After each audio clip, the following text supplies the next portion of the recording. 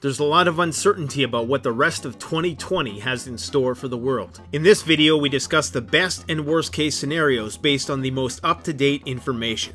Let's get to it.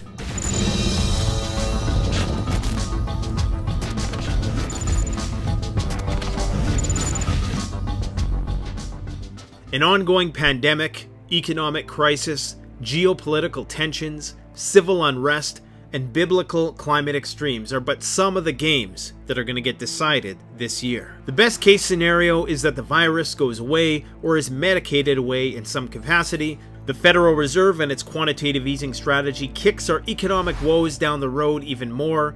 The elections are decided peacefully and democratically. China and the United States find a peaceful resolution. The industrial slowdown over the past 4 months in part restores the ecological balance of the world and ushers in a new era of environmentally friendly capitalism. And the worst is in the rearview mirror. That's the best case scenario.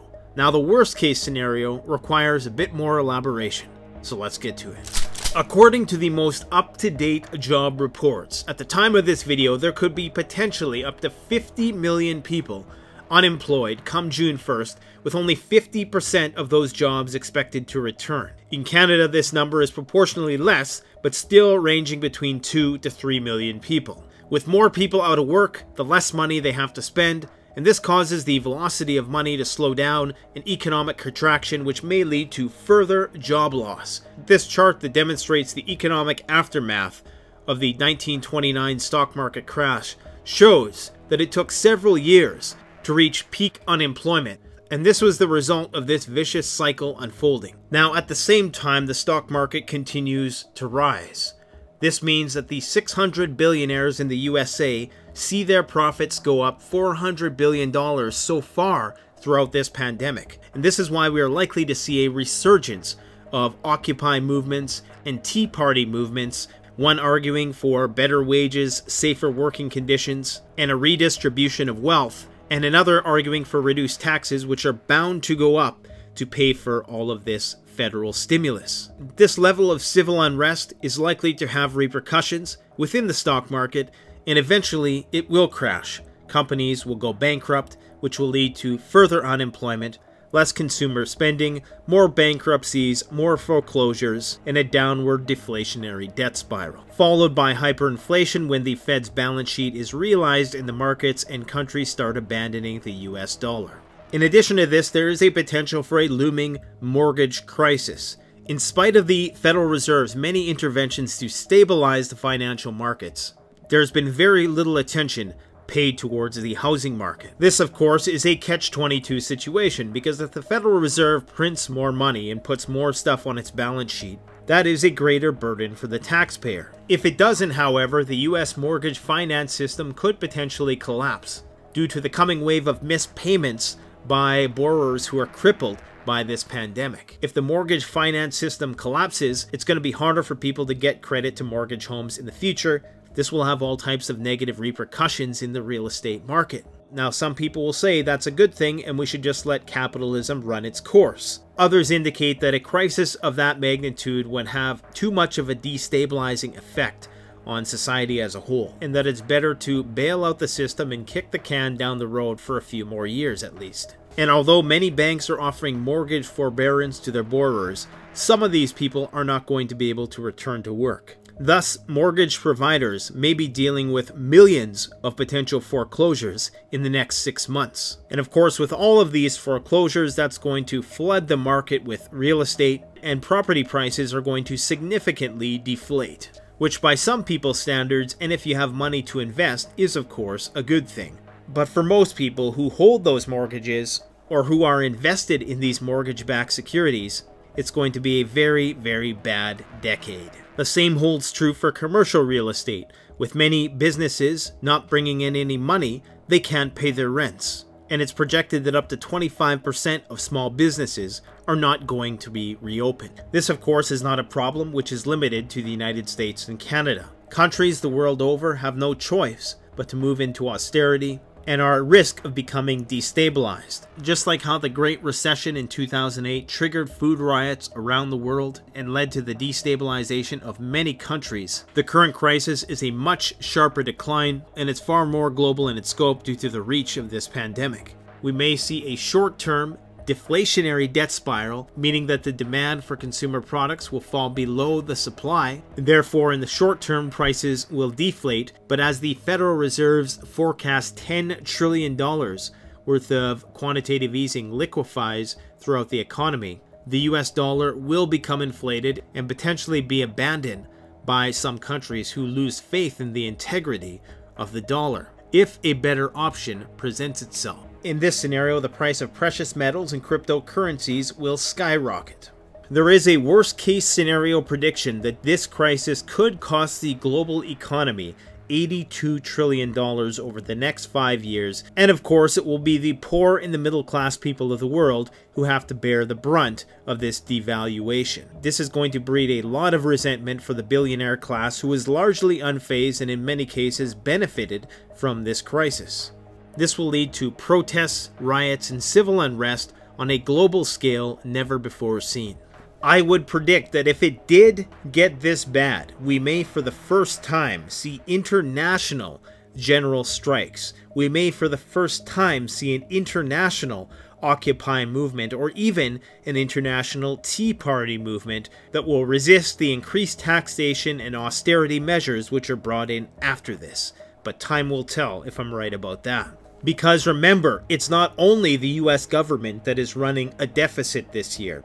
The world is in economic contraction. Many of the nations of the world, which are already indebted up to their necks, are going to be running massive deficits and doing their own brand of quantitative easing.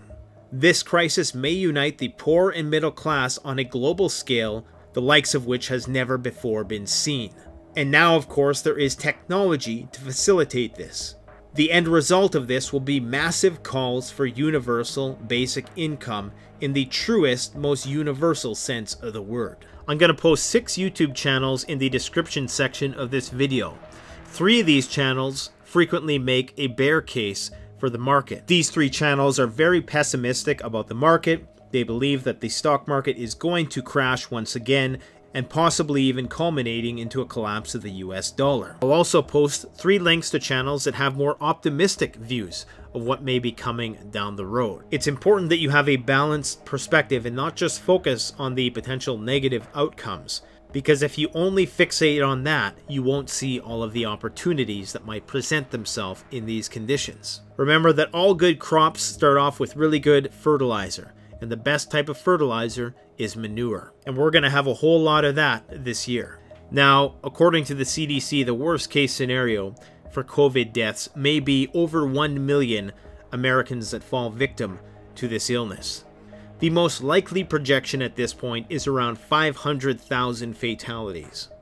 Currently, we sit at 100,000. This is, of course, factoring in the second wave. The worst case scenario, of course, is hard to predict, because the virus could mutate within a second and third wave. Recall that the second wave of the 1918 Spanish flu was an order of magnitude more severe than the first wave.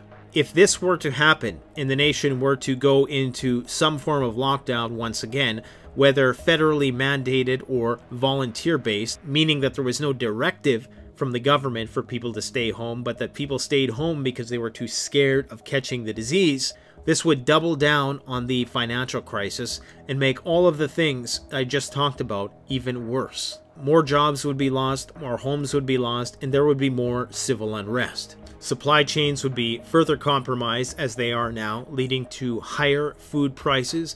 In many places like Canada, food prices are expected to rise across the board. In developed nations, food price increases aren't going to be as catastrophic as they will be in developing nations. We've seen what happens in countries like Venezuela, Egypt, Lebanon, in any country which was impacted by the Arab Spring. The people with nothing to lose absolutely lose it. Governments will fall, and it will have negative ripple effects throughout the global economy. Now, political unrest may be similar to what we've seen in 2016 in the United States, where disputes between the populist movements of the right and left And of course, the moderate right and left start to heat up and peak towards the end of the year. The differences of opinion between right and left in terms of how to deal with the COVID situation have polarized these two wings of the political spectrum, possibly even more than they were in 2016, and that's saying a lot. I would not be surprised that with so many people out of work that we start seeing clashes between far right and far left groups once again. One of the biggest wildcards is the tensions between the US and China.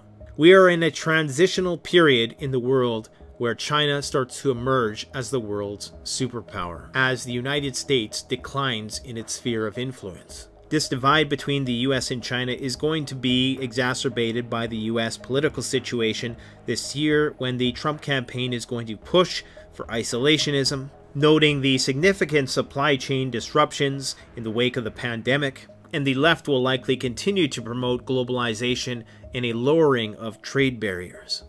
Now, we've seen rhetoric, of course, from both sides, with the United States blaming China for the outbreak, even claiming that it may have originated in a lab. And of course, some factions of the Chinese government have even claimed that the virus was brought over by the United States. And there are some big threats being made by both sides. Some Republican lawmakers have even proposed canceling the $1 trillion of US debt that is held by China. This, of course, would be considered an act of war and would quickly move us into a Cold War scenario. Now, the likelihood of that happening is low, but if the worst case scenario happens, and that happens, then indeed, we may be at the crossroads of a new Cold War. There's many geopolitical entanglements with China, whether that be in Taiwan or Hong Kong, or even its increasing military cooperation with Iran and different African nations, as well as the many European countries that it now has ties with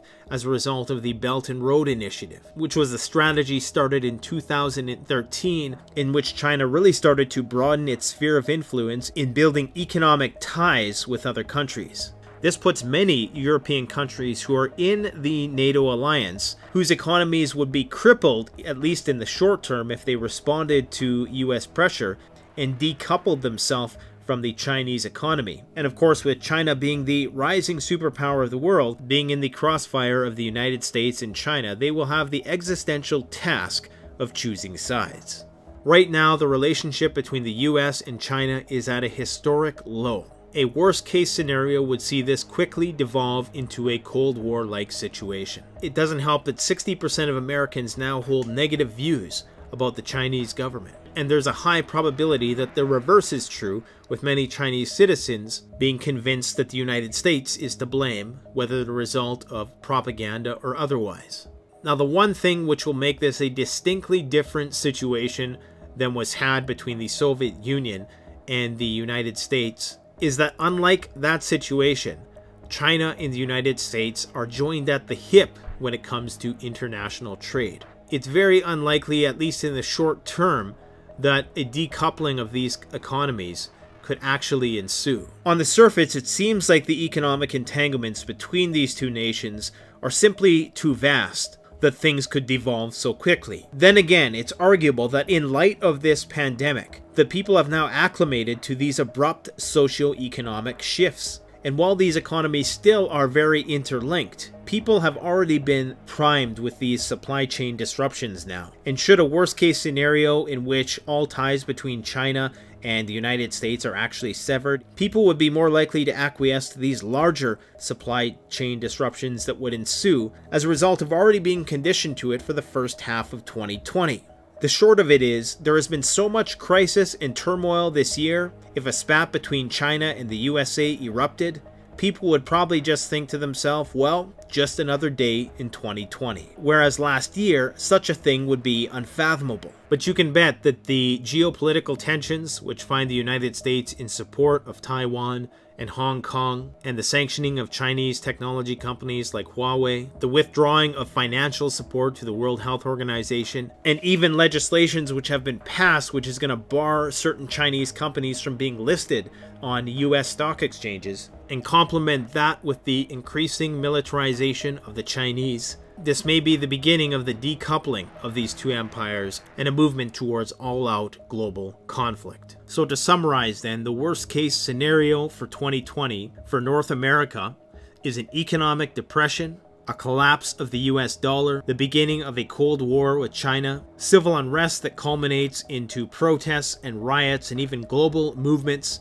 increases in Amerocentrism and Sinocentrism, both countries becoming more nationalistic, a pandemic that gets worse, and quite possibly a postponement of the elections if all of this stuff gets out of hand. We would see a mortgage crisis, food shortages, and a situation that falls just short of a Mad Max scenario. Now, this is not the most likely scenario. This could still go in many different directions. There is a more optimistic view, like I mentioned at the beginning of this video. Let me know what your worst case and best case scenario is for 2020 in the comments section below. Thanks for watching. Don't forget to like, comment, subscribe. Canadian Prepper out. The best way to support this channel is to support yourself by gearing up at CanadianPreparedness.com, your one-stop shop for premium, high-quality, brand-name products that have been tried and tested by myself and other YouTube gear reviewers. My subscribers save 10% off by using the coupon code SURVIVALPREPPER, all one word in all caps.